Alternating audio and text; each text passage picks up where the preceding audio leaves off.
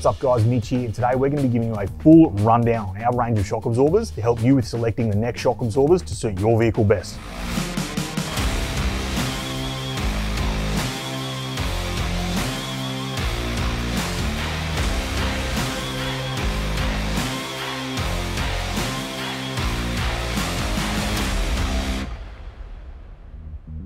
Today we're going to go back to basics on shock absorbers to help those people that have just joined the four-wheel drive industry, a little bit of info to help them select shocks that they need.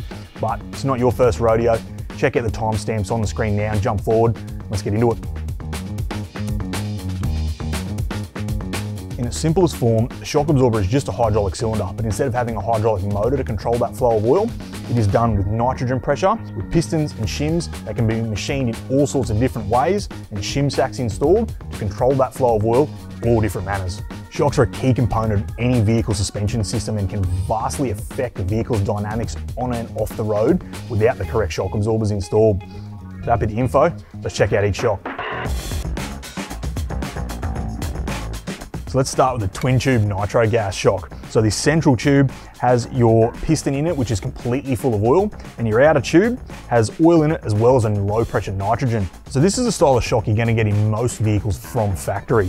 So if you're lifting the car up, you're going to want to run a longer shock, so it's sitting at its optimum travel height at ride height to make sure you're not bottoming the shock out or topping it out through its range of motion just on the street. Secondly, these shocks do have a larger oil capacity compared to factory, so you're going to have that shock stay cooler for a lot longer as well. Nitro gas shocks are an awesomely affordable shock, especially if you're chasing some big flex in your patrols or cruisers. We offer these up to a 13-inch travel shock, so you can get some awesome flex out of your car. The unfortunate letdown of these is by design. You plan on getting into touring and that sort of driving where you're spending a lot of time on corrugated roads. This design being a twin tube and having no physical barrier between that oil and nitrogen can cause these two to mix, thinning out the oil, aerating the oil, and stopping it from doing its job of passing through your shims, and makes it a lot of a rougher ride, and you can get shock fade where the shocks really start to heat up and the ride control just isn't there. The thing to keep in mind when it comes to a nitro gas shock, they must be mounted with the shaft facing upwards. This is due to having a foot valve down the bottom here, and that foot valve must be submersed in oil all the time. Without it being submersed in oil, it's going to dry out, virtually close up, and that way that's going to wear out and your shocks are going to be stuffed, and that's a complete void of warranty. Our shocks even come with a sticker saying up on them to make sure they're fitted the correct way. And next step up from nitro gas is our IFP monotube shocks. IFP is internal floating piston. Now that piston is designed to keep a physical barrier between the oil and nitrogen to stop that oil from aerating, making sure these shocks stay a lot cooler on corrugated roads for a longer period of time. Another awesome fact about our superior IFP monotubes is that they are fully serviceable. So in a few years and these are getting tired, you can send them back some new oil, seals and gas, and they're like new again, ready to hit the road. They're fully tunable, so the ride characteristics that these shocks offer can be changed. Our shock technicians have a whole bunch of tunes, and as well, we can chat with you as to what you want to achieve from these shocks and totally change how they handle in the vehicle. From our IFP monotubes, where we step up into our remote reservoir range. Now this here is our 2.0 remote reservoir. Whilst being a very similar design to that IFP monotube, we obviously move the IFP out here into the reservoir to give us a much larger oil capacity to help keep this shock cool. Now 2.0 means 2 inch, so it's got a 2-inch bore diameter, which is also the same as our IFPs. The key component of why these shocks stay so cool is our billet reservoir. Now this gives us a huge surface area to radiate heat from, as well as the shock body, and having that much larger oil capacity, it takes a lot longer to heat up. Another awesome feature of our remote reservoir shocks is they run an 8-stage compression adjuster. Now this dial can be twisted from setting 1 to 8. It's just a detent spring that resets. It doesn't continue to wind compression in and essentially block this off completely. That allows you to choose how your vehicle rides.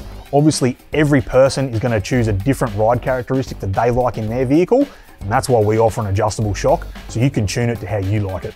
Whilst offering that great performance on corrugated roads, we also offer these in some massive open and close lengths. So if you're chasing big flex as well as great performance, these are going to be the shocks for you. And now again, these shocks are fully rebuildable and tunable. So even if those 8 stages of compression aren't quite right to get that ride how you like it, we can pull these shocks apart, put a new shim stack in them, and get them riding exactly how you like it too.